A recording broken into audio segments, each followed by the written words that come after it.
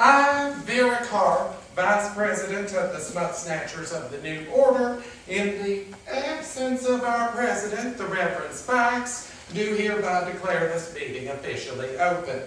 Now, we need to send out a communique from our Education Committee. Now, after the vicious things they said about us in the newspapers, we have decided to become more flexible on bilingual education. And we do indeed have a bilingual education program to submit to the Tuna schools.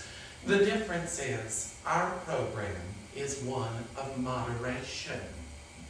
It entails learning the following Spanish phrases.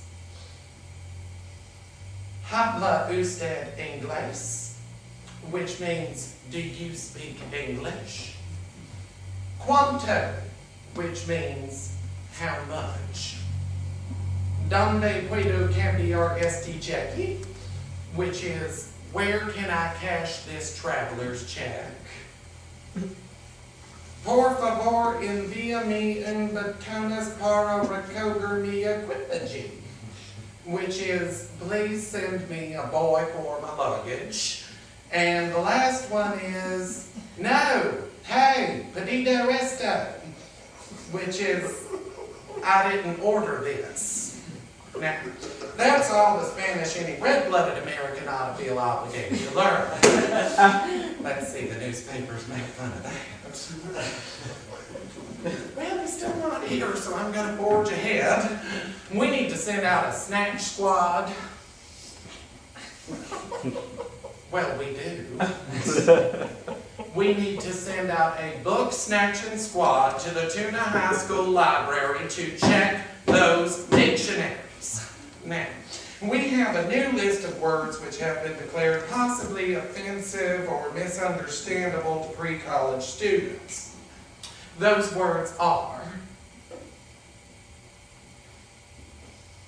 hot, hooker, coke, clap, deflower, ball, knocker, and nuts.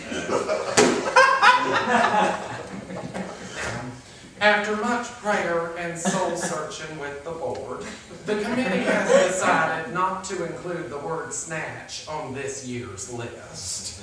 We know that some of you have very strong feelings about snatch. But we simply cannot afford to change our legislation at this time. Oh, I now officially turn this meeting over to our honorable president, the Reverend Spikes. And folks, I'm so sorry I'm so late, but let's get down to business. We need to send out a book snatching squad to the high school. I already told them that. It's all fun being President Vera, sending out snatch artists. I'm sorry, I won't do it again. Please don't. Okay, folks, we got a new communique from our bilingual education. I already told them that too. Well, you just told them everything now, didn't you, Vera? Well, what did you expect me to do for 15 minutes while you weren't here, the Macarena? Vera, I'm not going to give you this power struggle thing. The radio people are here. Well, so we are. Hello, Wallace. Fine. How's that? Are we ready with the Buckner eulogy? Of course. Yes, we're ready with the Judge Buckner eulogy artist. I'll tell you what, why don't you just set it up and back over there, and whenever you're ready, just kind of wave your hand. What's that? Oh, you're ready? No, yes, of course, I'm ready, of course. Okay. Are we live?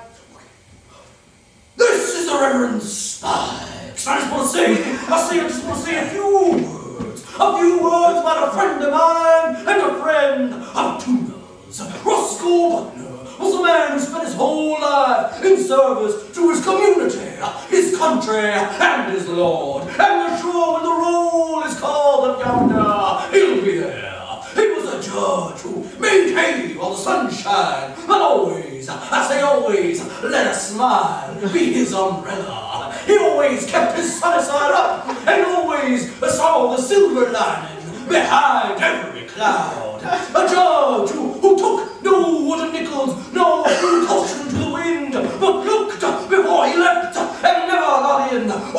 his head. No, he kept his head, while all about them were losing theirs and not blaming it on him. He kept a stiff upper lip and a nose to the wheel. About this man we can truly say he was a one of a kind, a jolly good fellow which nobody can deny. He was all for one and one for all, and to his own self true, and I can tell you this, he did it his way.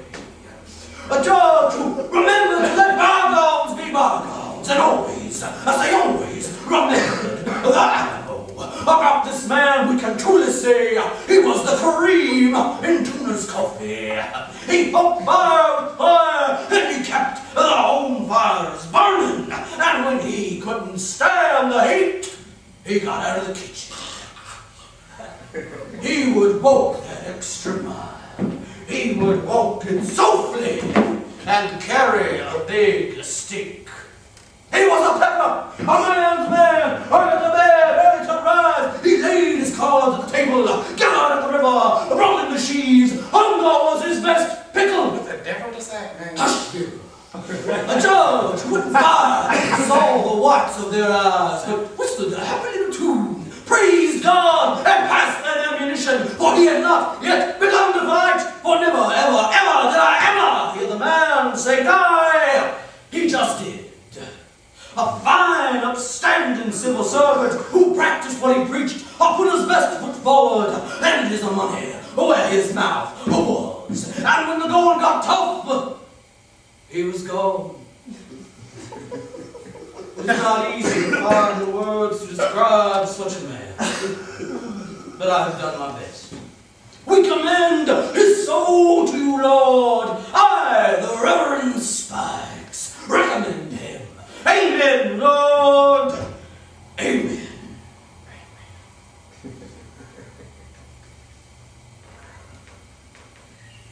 What's that, Arnold?